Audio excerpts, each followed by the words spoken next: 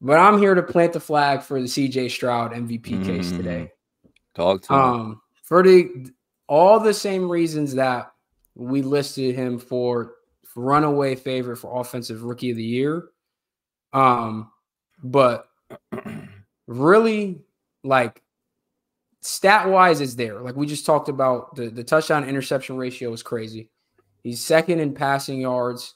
We just talked about the weapons that he has coming into the season. Nobody would have put them, like, I don't even know if you'd have put them top 10, maybe not even top 16, like receiving cores across the league.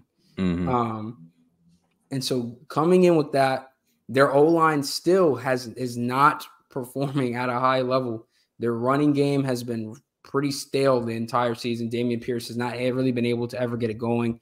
Devin Singletary has looked a little bit better the last couple of weeks since Dameon Pierce has been out, but even still, I would not say that's something that they can really lean on. So much of that pressure is being put on CJ Stroud to make this offense go. And it's going, like, at a high rate. And we talked about it earlier. The poise, the decision-making is at such a high level. He's not making those rookie mistakes that you would expect. He's not making the general mistakes that you would expect a lot of even veteran quarterbacks to make. He's got this team as of right now today, November 13th. They would be in the wild card game of the AFC playoffs. And they've got some marquee wins under their belt. Like you just said, they went in down through or tie game right with Cincinnati with 1:30 left and went down and scored a game-winning field goal. And Cincinnati was one of the hottest, might have been the hottest team in the NFL. Mm-hmm. Like Joe Burrow has slungshot himself into MVP conversations because of his play. So for him to go toe-to-toe with Joe Burrow in that game, and it was a great back-and-forth game, like, that just shows the level of poise and production that he has and just the comfortability that he has. And what I think is fair to say is not the best of situations. It's not like he just walked into a tailor-made offense with this great O-line, or, he's got guys around him that are like, household names. Like, if you would have told somebody before the season that this is what the Texans team was doing with Nico Collins, Tank Dell, Noah Brown, and Dalton Schultz, they would be like, I don't believe you. And he's making it happen, bro. And it's hard to say that there are too many quarterbacks strictly right now this season playing better than him. And because of all of that, that's, again, placed on him, and he's producing, and he's got them above 500 and in a playoff spot. And let me pull up their upcoming schedule, actually, because I want to see what they've got coming up. Because they're not in the toughest division. Like, they've got Cardinals, Jags, Broncos, Jets. They got some winnable games. Titans, Browns, Titans again. And then they end the season with the Colts. This could end up being a very good regular season record for them.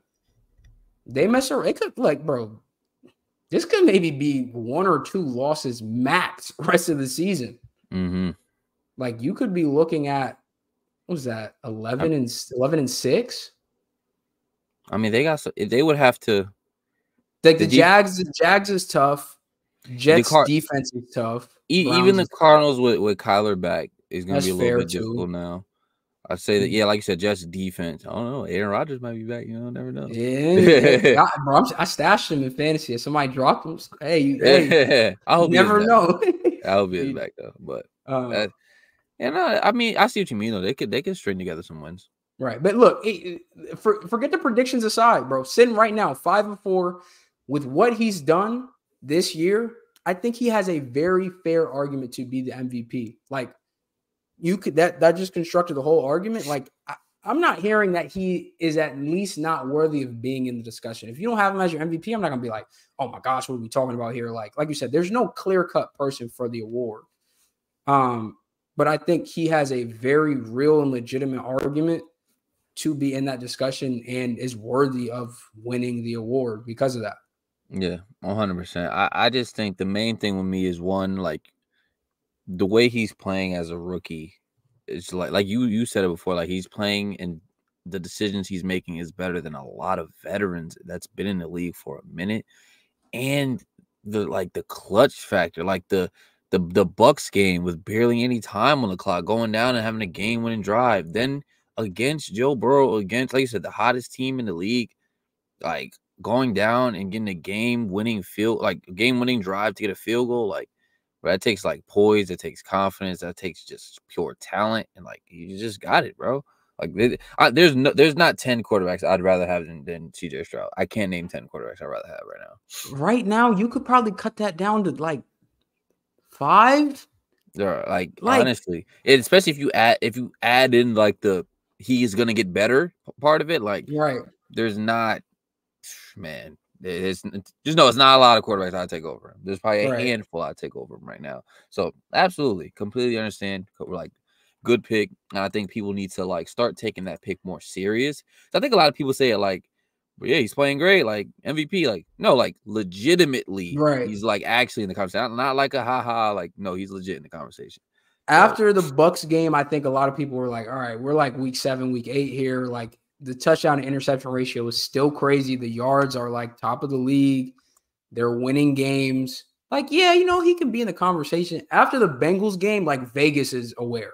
Yeah. He's bumped up to, I think he's 7th now in MVP odds.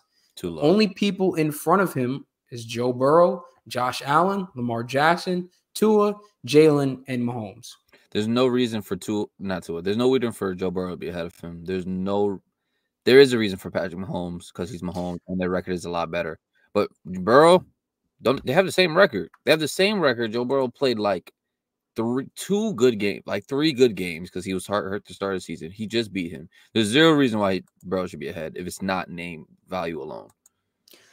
Bro, I think he has. I wouldn't put Mahomes' case above his. Only reason, and like that's not saying that. Right, that's not saying that Mahomes is like. I'm not saying he's better than Mahomes. Not even close. I'm just if we're talking strictly off of what they're putting in terms of an MVP case together, like Chiefs defense has been doing a lot of heavy lifting for that team this year. Mm-hmm. And like some of that could just be game plan. Like teams are just not trying to let, when we saw it, they're out here triple teaming Kelsey. They don't have a ton of other weapons on the outside. Like Mahomes needs someone to throw to. I'm not saying it's his fault, but like the MVP case just the MVP, right. And they're what, 7-2? Yeah. Fine. Like that's winning football. And I think Mahomes would agree. Like he wouldn't care. He would rather have the team success than the individual success of winning the MVP award. So talking about the individual case, I think Stroud has a better case than Mahomes right now. Yeah. So it's definitely a real case.